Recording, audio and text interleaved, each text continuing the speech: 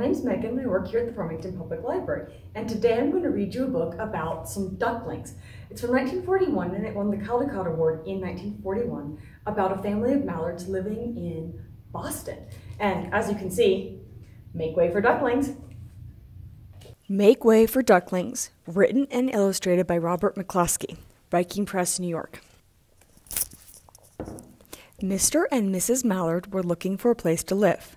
But every time Mr. Mallard saw what looked like a nice place, Mrs. Mallard said it was no good.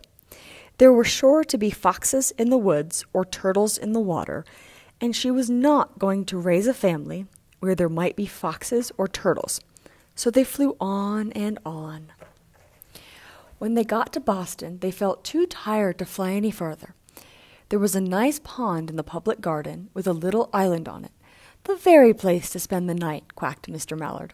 So down they flapped. Next morning they fished for their breakfast in the mud at the bottom of the pond. But they didn't find much. And you'll see in this picture that mallards are dabblers. It means they eat in shallow lakes and ponds, and they tilt themselves upside down so their beak and mouth is at the bottom of the pond, and their tail feathers are in midair. Just as they were getting ready to start on their way, a strange, enormous bird came by. It was pushing a boat full of people, and there was a man sitting on its back. "Good morning," quacked Mr. Mallard, being polite. The big bird was too proud to answer, but the people on the boat threw peanuts into the water, so that the mallards followed them all round the pond and got another breakfast better than the first. And this bird boat is called a duck boat, and it's very common in Boston. "I like this place," said Mrs. Mallard as they climbed out on the bank and waddled along. "Why don't we build a nest and raise our ducklings right in this pond? There are no foxes and no turtles, and the people feed us peanuts. What could be better?" "Good," said Mr. Mallard, delighted that at last Mrs. Mallard had found a place to suit her, but... "Look out!" squawked Mrs. Mallard, all of a dither. "You'll get run over." And when she got her breath, she added, "This is no place for babies, with all those horrid things rushing about. We'll have to look somewhere else." So they flew over Beacon Hill and round the State House, but there was no place there. They looked at Louisburg Square, but there was no water to swim in. Then they flew over the Charles River. "This is better," quacked Mr. Mallard.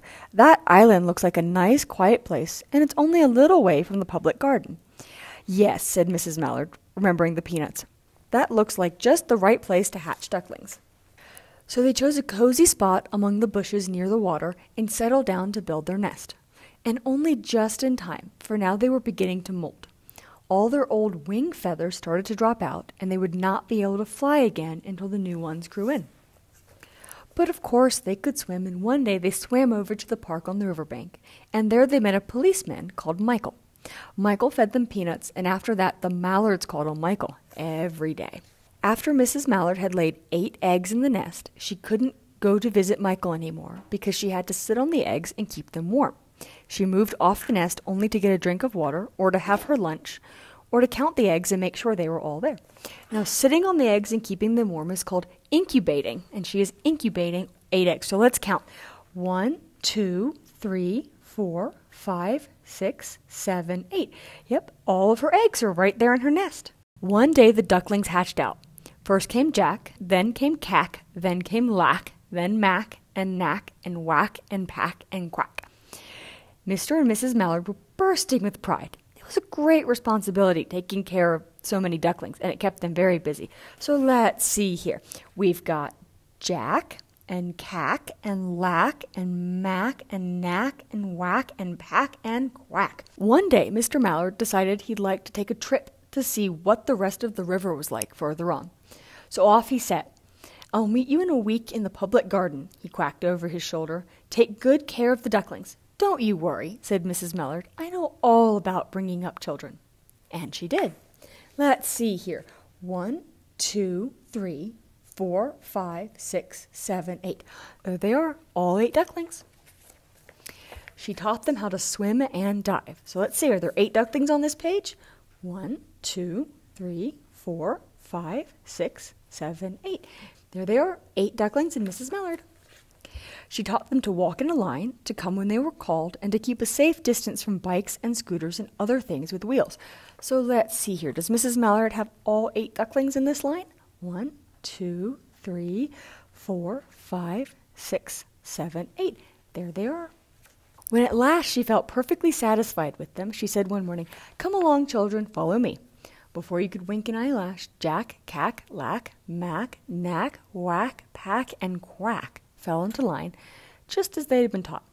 Mrs. Mallard led the way into the water, and they swam behind her to the opposite bank. Let's see, does she have all 8 ducklings in a row? Let's see here. Jack, Cack, Lack, Mack, Knack, Whack, Pack, and Quack. There they are, all 8 of them. There they waded ashore and waddled until they came to the highway. And let's see here. 1, 2, 3, 4, 5, 6, 7, 8. All 8 ducklings. Mrs. Mallard stepped out to cross the road. Honk, honk, went the horns on the speeding cars. Quack, went Mrs. Mallard as she tumbled back again.